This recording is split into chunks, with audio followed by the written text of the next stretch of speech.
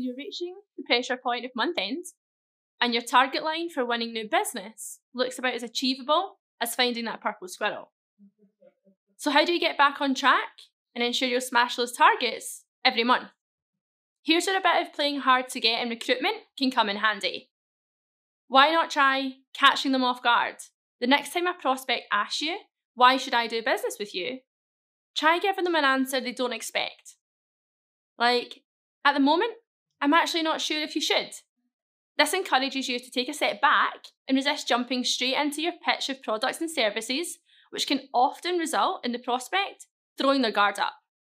Try something like, are you happy with me asking some questions? Firstly, to determine if I can actually help you. This should remove the pressure of the question and open things up for a more relaxed conversation. It also gives you another opportunity to ensure you fully understand your client's needs and shows you're not just taking the one-size-fits-all approach. This approach will catch your prospect off guard, as they'll be expecting the usual song and dance about how your agency is the best, in other words, the exact same response they've had from recruiters 1, 2 and 3 just before you.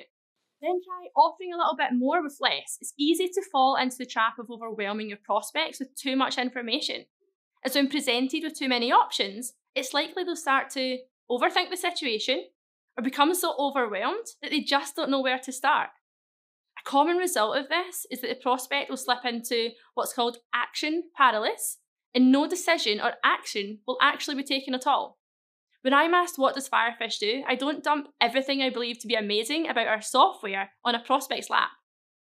I can focus on 1 or 2 key points and condense it into a 30-second pitch, keeping it short and engaging, leaving your prospect wanting to know more. Try keeping your offering to a minimum. This gives your prospect a chance to digest what you're saying and allows them to get a better grasp on what's on the table. Then try putting the ball in your prospect's court, rather than pushing your prospect for a decision or telling them that you'll call them at a specific time and day for an answer. Try placing it on their side instead.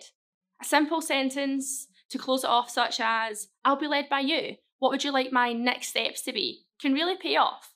As it gives someone more autonomy over their own decisions, they'll tend to trust you more, and also indicates that you value their time and you're taking their busy schedule into consideration.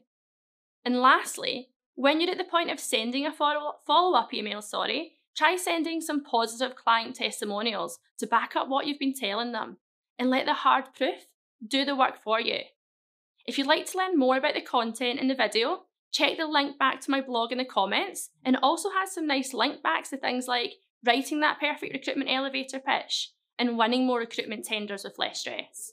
If you've got any questions, just reach out.